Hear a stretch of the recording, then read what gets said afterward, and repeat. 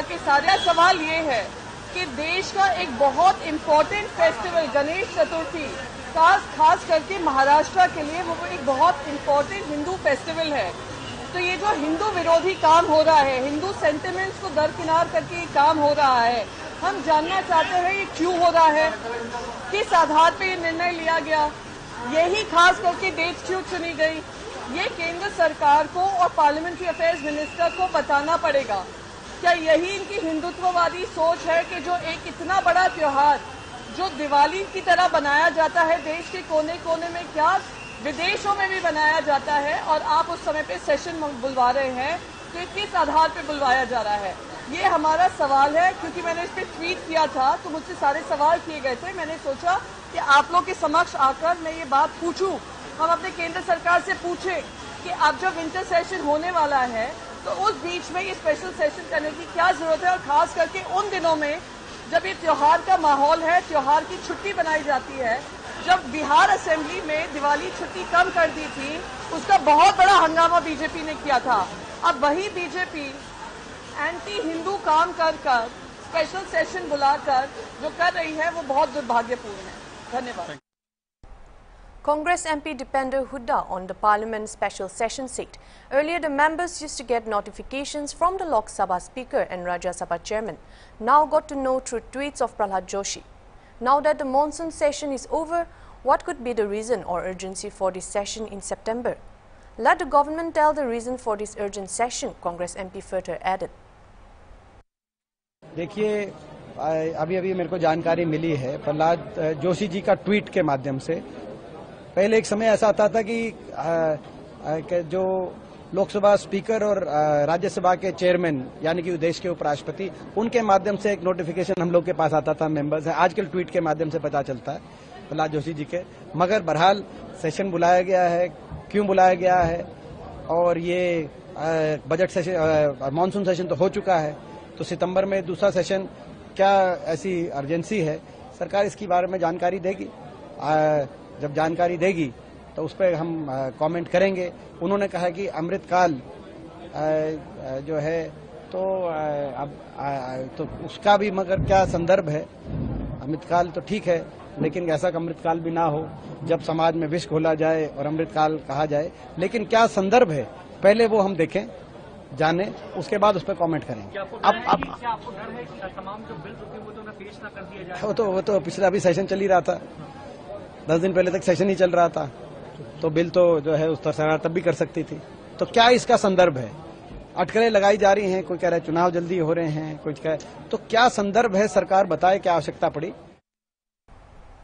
The Kohima Law College observed its 44th annual Freshers' Meet on August 31st at Nagaland Olympic Association building under the theme Law as an Instrument of Social Egalitarianism, with Senior Professor KLC Kejokoto Savi as guest speaker.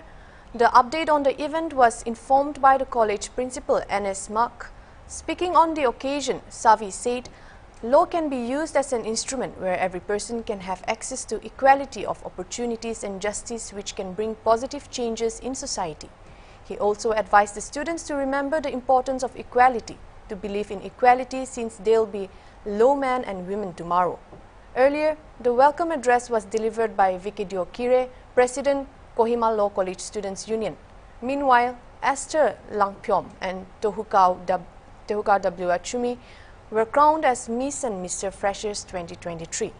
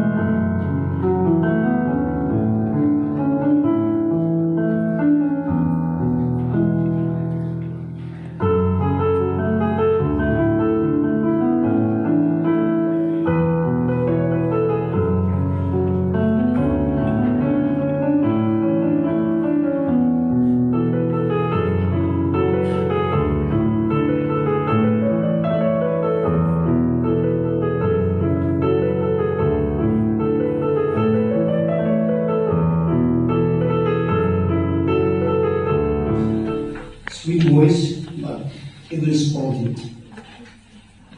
The first year may also face the same thing as you joining 3 years, your joining of 3 years in this college. And I also welcome the freshers to join this long course, to be part of the profession. Time for a short break. We'll be back with more news.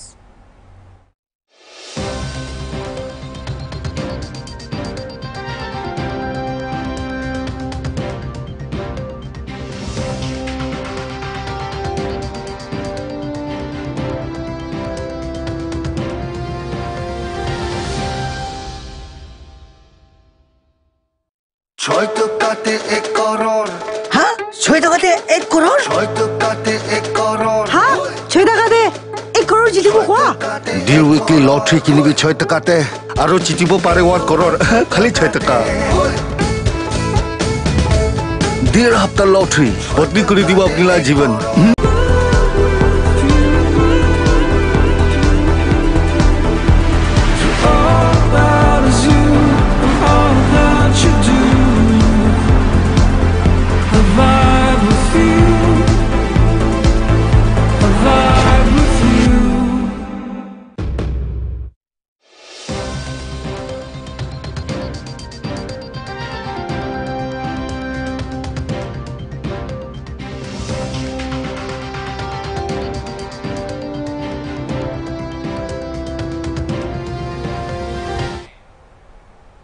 Welcome back. Moving on to the next news.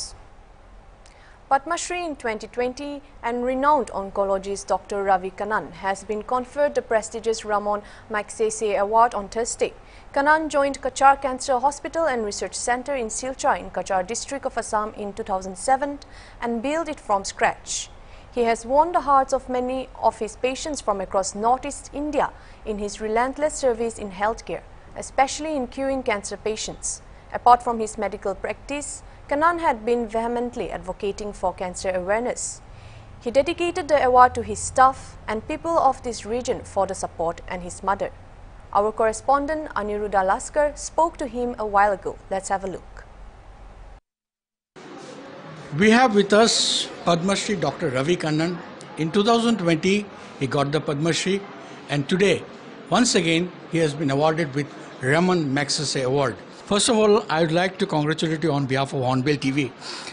Sir, your first reactions on getting this award? That this is for all of us. This is for human endeavor and human spirit. It's not for me. And so I think every award, every recognition is for people linking hands with each other to try and improve the lot of fellow human beings little bit at a time. By way of money, by way of teaching, by way of education, by way of volunteering time. So many ways in which people support our activity. My colleagues in the hospital, the society, the community at large, people other parts of the country, people outside the country, people who have never seen local people, but they still want to support, to improve the lot of fellow human beings. And I think the award recognizes that spirit of goodness in people. That's what it's about. So one more thing, in 2007 you came, you are a renowned oncologist known all over India. What brought you here in 2007? And for the last 16 years, we have seen you have, grown this Kachar Cancer Hospital.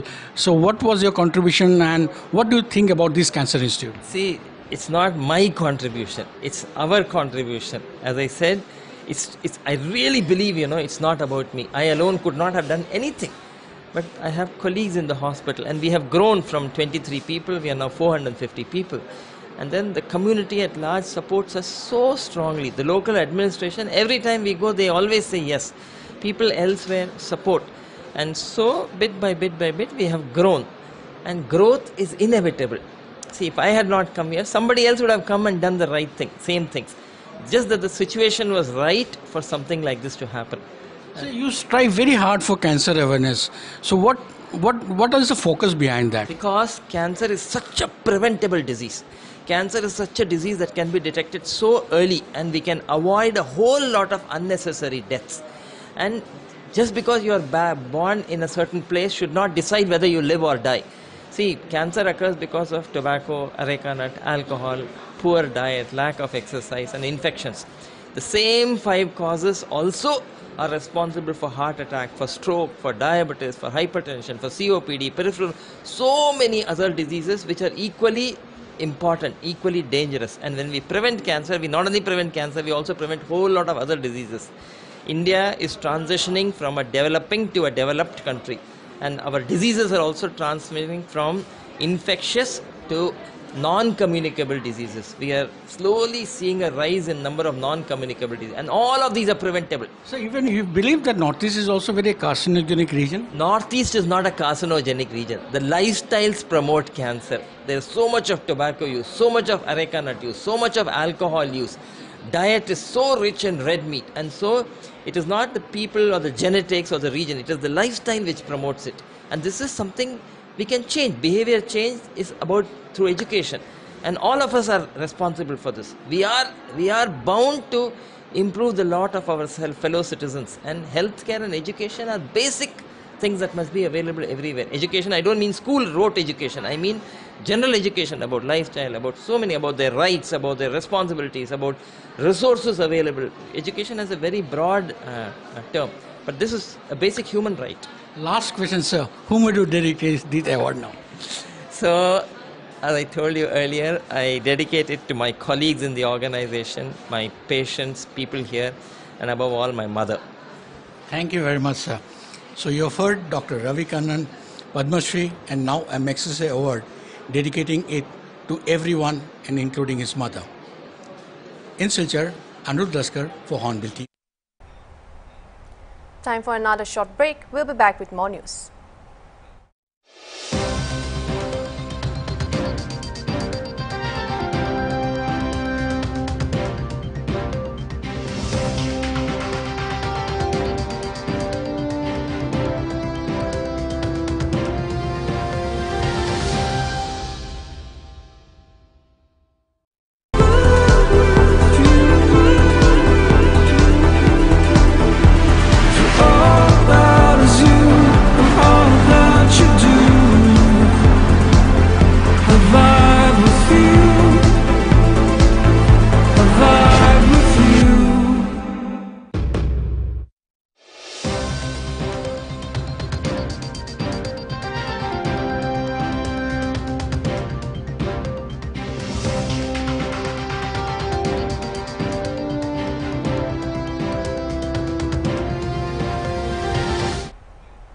Welcome back. Heading on to the next news. Speaking on the opposition alliance INDIS meet in Mumbai, Uttar Pradesh Deputy Chief Minister Keshav Prasad Maurya slammed the Congress and said that the alliance was all planned by the Congress to make Rahul Gandhi as PM, but both Congress and Rahul have no foreseeable future. Firstly, I want to tell no alliance nor or Tungbandan can stop PM Modi from returning for the third time. India, under PM Modi, has started its journey on a new path of development, he said. These parties have allied only to come to power and how to save themselves from the corruption they are involved in, he added. सबसे पहले तो मैं यही कहूँगा, कोई भी गठबंधन, कोई भी ठगबंधन तीसरी बार प्रचंडतम बहुमत की मोदी सरकार को बनने से रोक नहीं सकता। मैं कल भी देखा हूँ, आज भी देखा हूँ, कोई 26 दल बताता है कि यूपीए गठबंधन का हिस्सा है, कोई 28 दल बताता है। अभी तक यह जो घमंडिया गठबंधन है, इसके 6 दलों के प्रधानमंत्री पद के उम्मीदवार मैदान में आ चुके हैं, 22 दलों के अभी आना बाकी है। मैं यह मानता हूं कि देश की जनता यह जानती है कि माननीय नरेंद्र मोदी जी के नेतृत्व में हिंदुस्तान ने एक विकास का नया कीर्तिमान स्थापित किया है। देश की जनता का विश्वास और भरोसा माननीय नरेंद्र मोदी जी के नेतृत्व पर है, भारतीय जनता पार्टी पर है। विपक्ष की व्याकुलता केवल सत्ता में पहुंचने को लेकर के है कि कैसे सत्ता में पहुंचें, कैसे जो भ्रष्टाचार किए हैं, जो पाप किए हैं, जो जिसकी जांच हो रही है, जिसमें कानूनी प्रक्रिया के अंतर्गत कार्रवाई हो रही, उससे कैसे बचा जाए। लेकिन भ्रष्टाचार मुक्त भारत, परिवारवाद मुक्त भारत, तुष्टीकरण मुक्त भारत बनाने का जो संकल्प है, उस संकल्प को मेरा पूरा विश्वास है देश की जनता सफल बनाना चाहती है। और उसी का परिणाम है कि आज हम हर क्षेत्र में आगे आगे आगे आगे बढ़ते चले जा रहे हैं। जहां अमेरिका नहीं पहुंच पाया, जहां रूस नहीं पहुंच पाया, जहां चीन नहीं पहुंच पाया, वहां आज भारत का तिरंगा फहरा रहा है। यह विश्वास और भरोसे का परिणाम है। अन्यथा हमारे देश की क्षमता अद्भुत है। उस क्षमता का मुकाबला दुनिया का कोई देश नहीं कर सकता, लेकिन उस क्षमता को दबा करके रखा गया था। विदेशी शक्तियों के सामने घुटने टेक करके रखने का काम किया गया था। लेकिन आज माननीय नरेंद्र मोदी जी के नेतृत्व में आत्मनिर्भर भारत बन रहा है। विश्व की तीसरी अर्थव्यवस्था बनने की ओर हम हैं। G20 की अध्यक्षता कर रहे हैं। ब्रिक्स में जो हम कहते हैं वह दुनिया सुन रही है। यह सब अपने आप में ऐसी बड़ी बड़ी उपलब्धियां हैं, जितना कहा जाएगा कम होगा। ये तथाकथित रूप से कांग्रेस की अगुवाई वाला जो गठबंधन है, वह श्री राहुल गांधी जी को प्रधानमंत्री पद के उम्मीदवार के रूप में देश के सामने लाना चाहते हैं। और कांग्रेस का ये सब खेला है। लेकिन कांग्रेस अब अस्त होता हुआ सूर्य है। कांग्रेस का और श्री राहुल गांधी जी का अभी कोई भविष्य दिखाई नहीं देता है। और विकसित भारत के लिए माननीय नरेंद्र मोदी जी का नेतृत्व पहले भी सुनिश्चित था, लेकिन अब तो और सुनिश्चित है। We have come together to save democracy, said Congress leader Ashok Chavan ahead of INDIA bloc meeting. Congress leader Ashok Chavan on Wednesday said that leaders of INDIA bloc have come together to save democracy in the country. Addressing a joint press conference in Mumbai, Ashok Chavan said, "It is our responsibility to save India. Earlier, we were an alliance of 26 parties and now we're 28. Maharashtra has led from front during the independence struggle. Today it will again play an important role. We are raising questions on unemployment and inflation. It is not a personal fight but a fight to save the nation." अजेंड्याचं डिटेलवर पुन्हा त्याच्यावर एकंदरच तयारीची चर्चा उद्याच्या आजच्या बैठकीत होईल आणि उद्या सकाळी मात्र 10:30 वाजल्यापासून बैठकीला प्रारंभ होईल, अशा प्रकारचं एकंदरीत नियोजन हे करण्यात आलेलं आहे। असं आहे की अशा प्रकारचे बिनबुडाचे आरोप करून मला वाटतं त्यांनी डेव्हलपमेंटवर बोलावं, देशाच्या राजनीतिक परिस्थितीवर बोलावं। देशाला भेडसावणारे प्रमुख प्रश्न जे आहेत, बेरोजगारी आहे, महागाई आहे, या सगळ्या विषयावर त्यांनी आपलं मत व्यक्त केलं पाहिजे। अशा प्रकारे चिखलफेक जर थांबवता आली तर मला वाटतं राजकारणात दर्जा राखला जाईल आणि मग लढाई तर पुढे आहेच। त्यामुळे लढाईचं एक वातावरण हे चांगलं राहावं आणि त्या दृष्टिकोनातून दोनों बाजू दक्षता घेतली योग्य रहे, ऐसा हमारा मत है। आज शाम को चर्चा होगी। उस चर्चा में शायद कुछ चीजों पर जो आप सोच रहे हैं कि कई ऐसे मसले हैं जिसके ऊपर कुछ निर्णय होना अपेक्षित है। देखते शाम को जब डिस्कशन होगा शायद इस विषय पर कुछ बातचीत हो सकती है। राहुल जी निश्चितच देशाचं नेतृत्व करणारा एक तरुण नेतृत्व आहे, तो वादच नाही आहे, परंतु हा विषय हा सर्वपक्षीय मिळून। Thank you, viewers. That is all we have for this bulletin. For more news, keep watching Hornbill TV.